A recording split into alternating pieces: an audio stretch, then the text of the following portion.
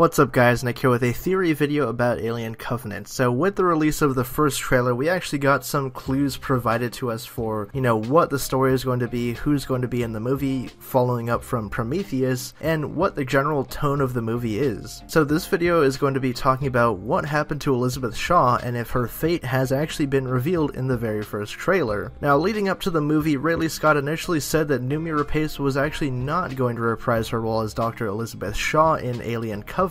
However, that was later changed when Deadline reported that she was actually spotted on set for a couple weeks of photography already after the film had been shooting for a couple of months. So what it seems like to me is that Noomi Rapace's role was initially going to be much larger than it actually is in the final film. To me, it seems like maybe she only appears in like some small segments of the movie, maybe in a flashback showing how David and her actually landed on the planet of Paradise, because at the end of Prometheus they set out to find the engineer's homeworld. That was the whole goal that Shaw wanted. She wanted to know who they were, why they wanted to destroy us, and she wanted to learn, just more about them in general. And if you actually look at the official plot synopsis for Alien Covenant, it says, headed toward a remote planet on the far side of the galaxy, the crew members of the colony ship Covenant discover what they believe to be an uncharted paradise, but it is actually a dark, menacing world in which the only inhabitant is the synthetic David, played by Michael Fassbender, a survivor of the doomed Prometheus expedition. Now look at that right there, it says the only inhabitant. And actually in the trailer, I pointed this out, if you look closely at a certain scene where you can see Catherine Waterston's character Daniels, she actually picks up a set of dog tags with what looks to be inside of the Juggernaut ship from the first film Prometheus. Because there are a couple shots leading up to this. You see the expedition team of the Covenant walking through what appears to be a jungle, I guess, on Paradise, and they look up, they see the derelict ship crash, the Juggernaut,